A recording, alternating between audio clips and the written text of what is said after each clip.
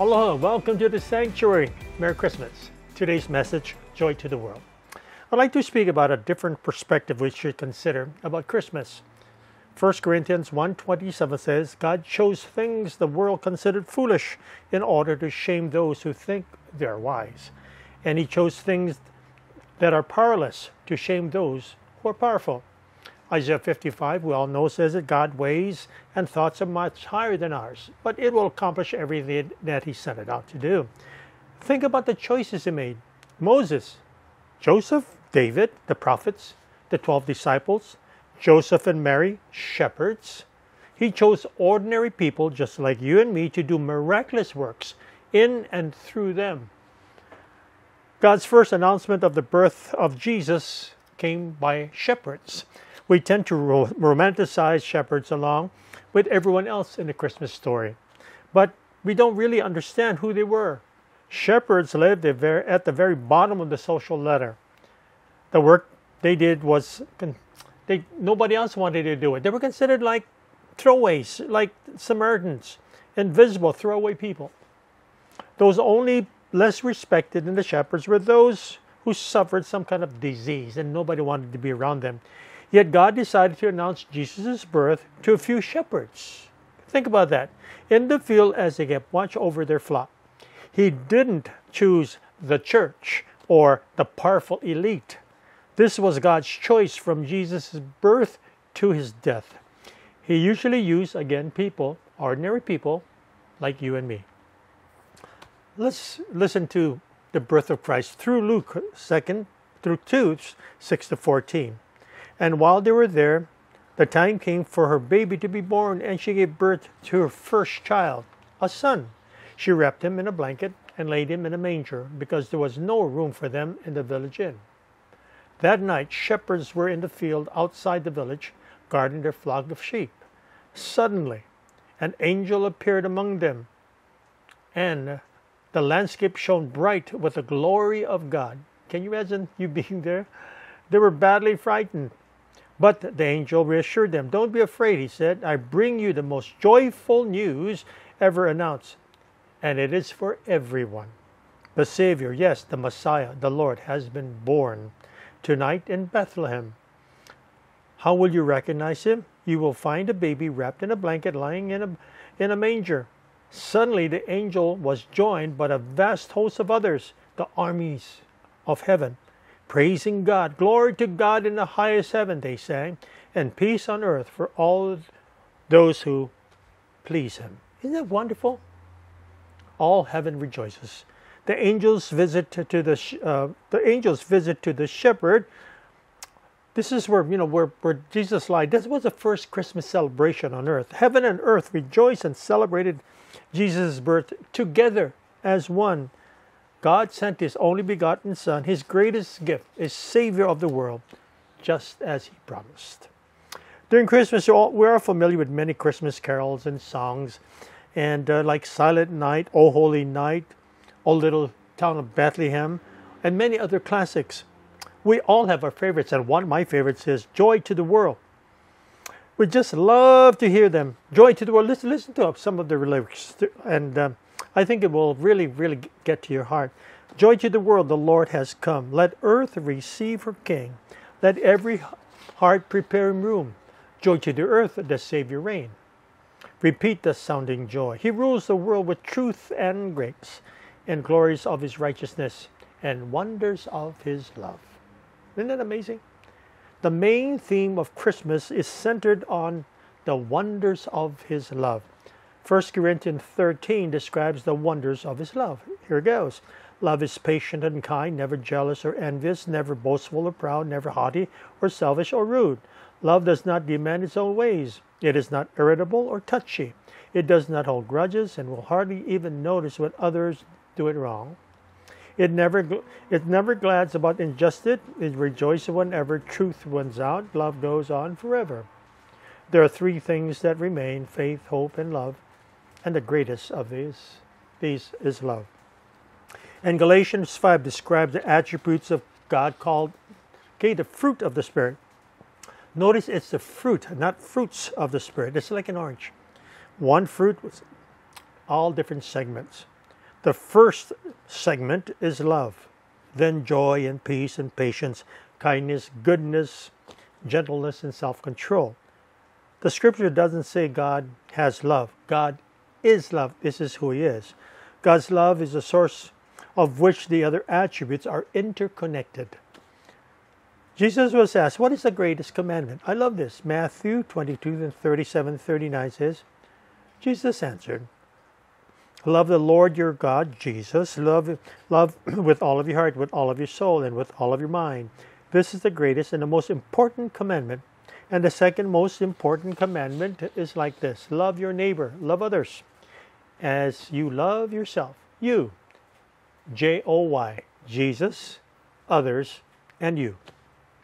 The definition of joy, the emotion that invokes well-being, of success or good fortune, or by the prospect of possessing what one desires. Let's talk about the first joy, Jesus. Jesus answered, love your God with all of your heart, with all of your soul, and all of your mind. The first and very first commandment of the 10 Commandments says that there shall be no other God is placed before me. God first in every part of our life, not just some parts. Christmas is not only celebrating Jesus' birth 2,000 years ago, but most important, his presence today. Christmas is celebrating his entrance into humanity. We celebrate Easter over him sacrificing his life for our sins and the promise of his return to earth. Jesus is alive and will keep every promise that he made. As Christians, we have a fantastic future ahead of us. Our life on earth is just a brief moment, a blink of an eye, a whisper in comparison to eternity. It was God's plan to reunite himself with those he created and to get rid and to defeat sin in any way, shape, or form. All of that was separated now. Jesus came to bring us back together, to reunite us. Christians and non-Christians alike are very familiar with John 3:16. God so loved the world that he gave his only begotten Son, Jesus. Whoever believes in him shall not perish, but have eternal life. Think about that. God's love for us caused him to give his most precious gift, the joy of his life, Jesus, in exchange for our sins. And whoever accepts this Christmas gift would have their sins forgiven, along with so many other blessings that follow. When we finally reach to the end of our brief time here on earth, there is a glorious dimension when we step over to the other side. But until we enter the joy of heaven, life's troubles here on earth can suck your joy. Can I hear an amen to that? Life can seem so joyless and not joyful. We all live in our own pressure cooker. Stress and worry and fear, uncertainty, loneliness seem to be our norm for so many people, especially during Christmas. Stress causes us to worry and is one of the major causes of many illnesses. Nehemiah 8:10 says, the joy of the Lord is our strength.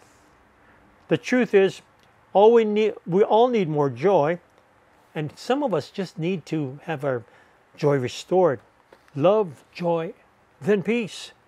We all need peace of mind. When we have love and joy, peace comes with the package. When we have love, joy, and peace, we have Jesus in our life. We enjoy the simple things of life. We have more family time, more laughing time, more together time. We actually have face-to-face conversations. Today our lives are overly complicated and too demanding. We become too busy with becoming too busy. Life can be so demanding, so we put off enjoying each other and put up what really enjoy doing. Some of us don't realize that our joy is leaking and needs some repairs before it's too late. We've fallen and we can't seem to get up. We all need to be refreshed and restored and renewed and be revitalized. Our passion needs restoration. We want our joy tanks to be refilled. So how can we do that? Jesus said, here's the answer. Come to me, all who are tired from heavy burdens you have been forced to carry.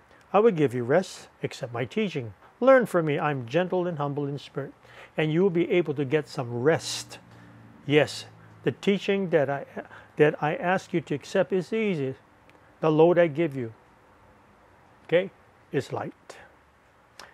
Too many people are dragging around heavy burdens that's unnecessary, and it's draining your joy.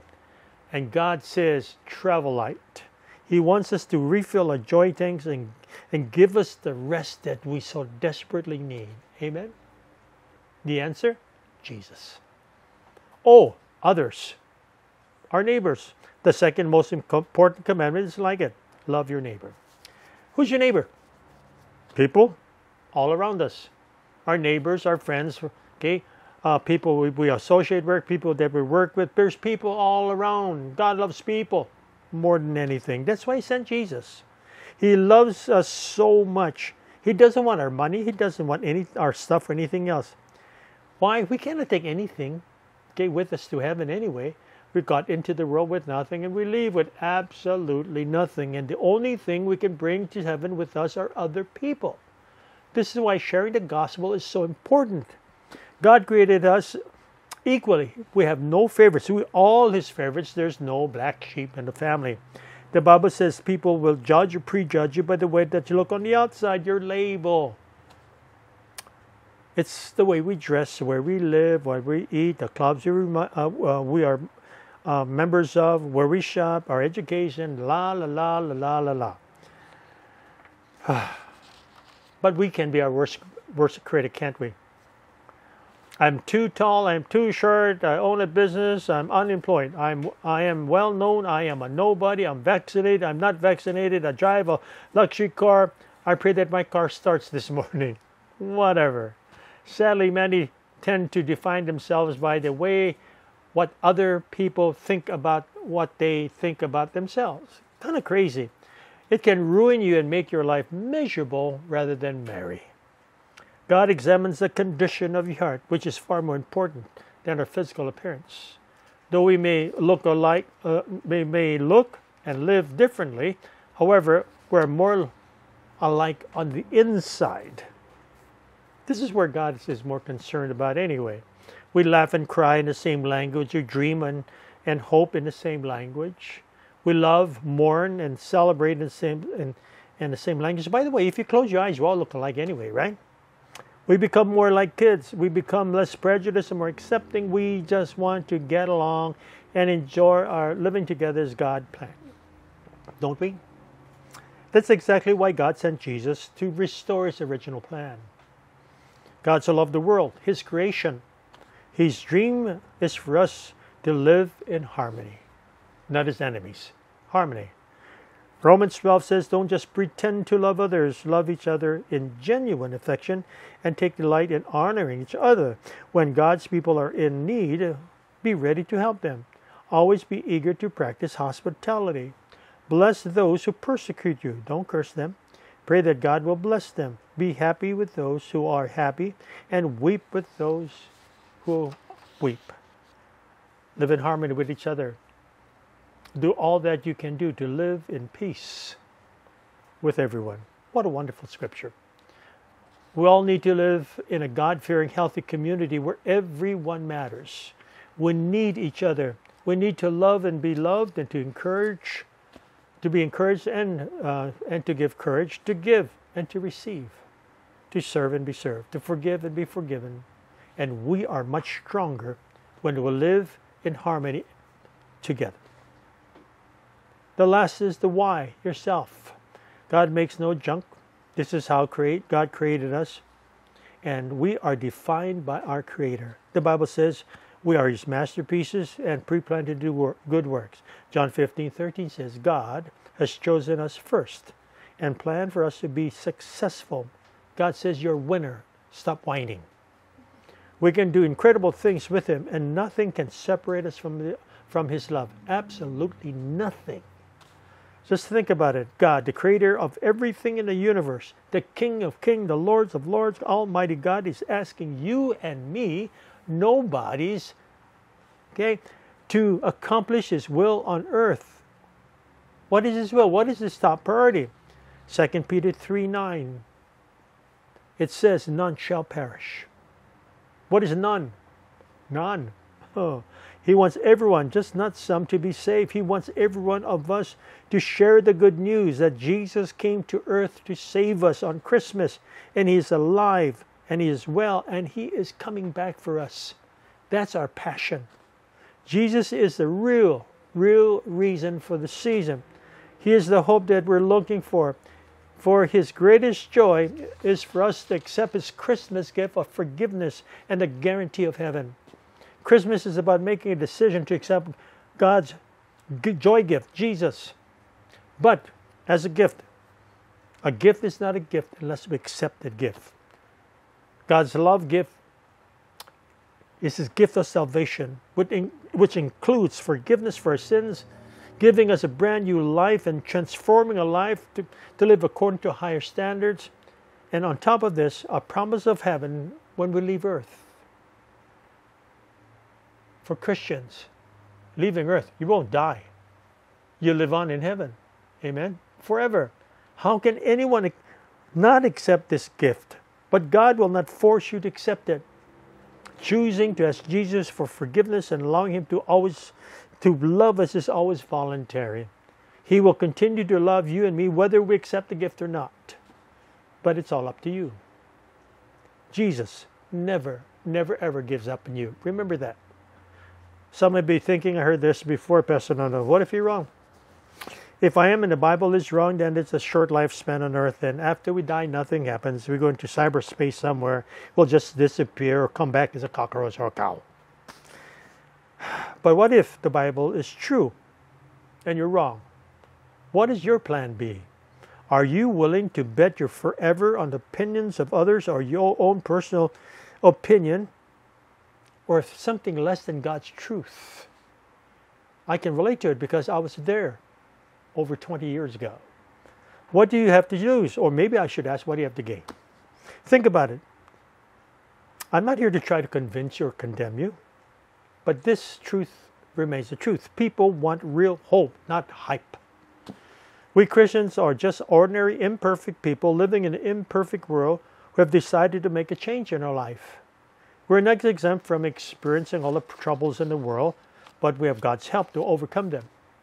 We are convinced that Jesus loves us and we're headed in the right direction. We belong to Him, with Him and others who accepted the gift of salvation, the Christmas gift.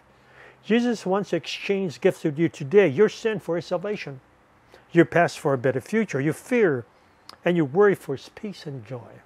God will exchange your heart, transform your life, give you new hope for better tomorrows if you ask. You got to ask. Christmas is all about removing your fear, uncertainty, loneliness, and replacing them with God's joy, peace, assurance, and presence. Christmas, sadly, has become so commercial rather than spiritual. Many are still mall crawling looking for sales. But Christmas is much less about the glitter or shopping of gifts under the tree. On Christmas morning, we'll unwrap the gifts that we really wanted, and soon it loses its joy, right? The gifts that we really wanted is we stuff it away in you put away drawer in your closet, or regift them to give to somebody else. The newest version of the iPhone has more bling, megapixels, or smaller or faster, has longer battery life, will soon be replaced with another model in 6 months. But there's a gift that will always increase in value. His name is Jesus, and your gift is salvation. We have the same message as the shepherds did, and we too need to share this message, especially during the Christmas season when people are willing to listen. We all know people are hurting this Christmas. Some have lost their jobs. Some are sick. Some have loved ones who are sick. And some are very depressed. We need to tell people that there is hope. His name is Jesus. We need to tell people that our Savior has been born. We need to tell them that they don't have to be afraid. The reason for Christmas is in Christ and Christ alone. Christ has been born. He walked this earth. He died on the cross. He rose from the dead. And He offers the ultimate gift of eternal life, to accept Him as our Savior. I pray that this Christmas be one that you especially remember. Joy to the world. The Lord has come. He has come for you and me. If you haven't accepted Jesus in your life, please consider it.